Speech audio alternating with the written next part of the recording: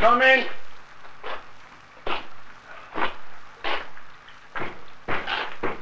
Coming. Hang on.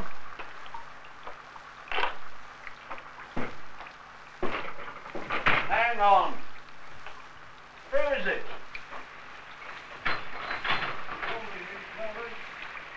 Good God, Tony. Here, come in quickly. What a night. Where have you been all this long time? Here and there, keep yourself busy,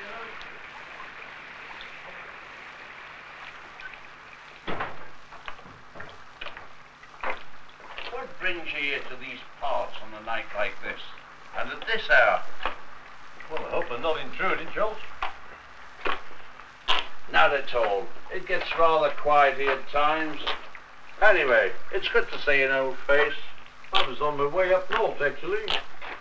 As I passed by, I thought to myself, I must pop in and see old Charlie, see what he's up to. Old man Packer said I'm bound to find you here. So here I am. Make yourself at home while I pour you a cuppa. Sit down. Oh, thanks, Schultz. I've been sat behind the wheel all day. I'll have a look round first. There's nothing much to see. What are you doing these days? The last time I heard you were going to set up in a new business. Something interesting? That's right. Antique furniture. Gave up the old coffin business. How come? Just got fed up. How about you? I see you're still in the business. The picture isn't too bright. Oh, but you must be doing well.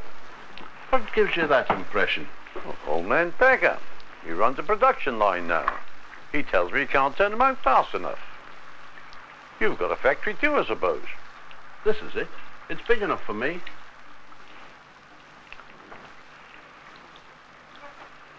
You still make the best coffins around, Charlie. In fact, you've certainly improved on the old ones. Why, this is quite something. You're always generous with your compliments. Why, these mouldings are almost real. They are real. You mean to say you still hand carve these details? How else? Well, old Packer. Plastic mouldings, of course. Why, it costs a fortune to hand carve these today. There must be a lot of rich people around. Can't sell them. Here's your copper. Thank you. I'm afraid you'll have to do without milk and sugar. I seem to have run out. Blimey, I'll put up with it. There's so little space left in this crowded world that folks fear to be dug up again after they're dead and buried. It's all this development. So what do they do in the end? They prefer to be cremated and scattered to the winds. So they settle for one of those inferior jobs, the mass-produced ones. Death was once a permanent and respectable event. Nothing but the best for the dead. Look at us now. Ply veneered chipboard, plastic mouldings. I know exactly what you mean. I often thought to myself when I still had the business that a coffin maker was closer to God than a priest. It's the coffin maker who performs the last service for a man, not the priest. His service is still with the man long after the priest's words of comfort have been blown to the winds. Well, that's the situation these days. Nothing is permanent. Charlie, what are you living on then? Have you something else besides this? No. You can't carry on like this. With your skill, you should be making a fortune. Devotion to one's work is one thing, but survival comes into it too. What do you mean? I mean, you could set up a small production line to offset the expenses which go into making these fine coffins. Charlie, you've got to survive. It's easy for you. You've always been practical. Ah, practical mythfoot. It's common sense. I don't really enjoy making imitation antiques. Imitation? Yes, imitation antiques. That's an art too. Sometimes only the experts can tell the difference. The tourists certainly can't. They'd buy anything with a Queen Victoria tag on. Few pillet holes here and there, and they love it.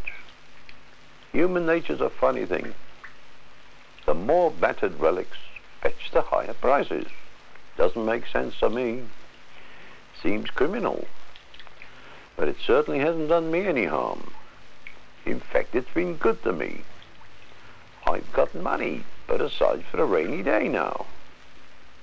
I've got some of the good things in life too. Now that can't be bad. You can't do that. Why not? It's cheating. I wouldn't stoop so low.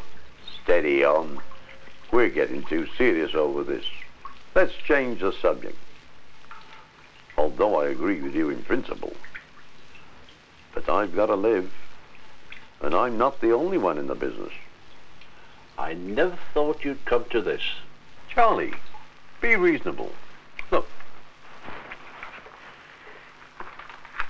What is it? Take this. It isn't much. It'll see you through the lean patch. That's what friends are for. I can afford it. Keep it. Knowing how you made the stuff, I wouldn't touch it. Hang on. There's no need to get worked up. I only offered to help. Be sensible. Take it. You've always been out to make a fast buck. I remember when... Look where your honest craftsmanship has got you. Why, you wouldn't last another 6 months like this. 6 months? I'll last long enough to make you a coffin.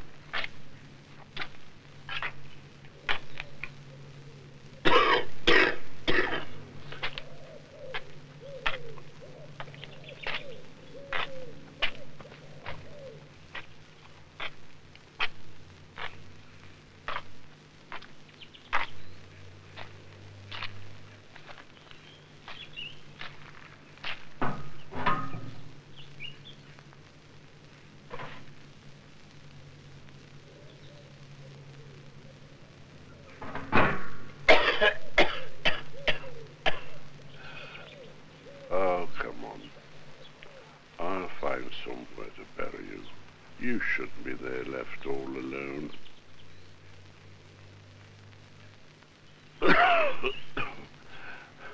I'll find a little box and make you comfortable.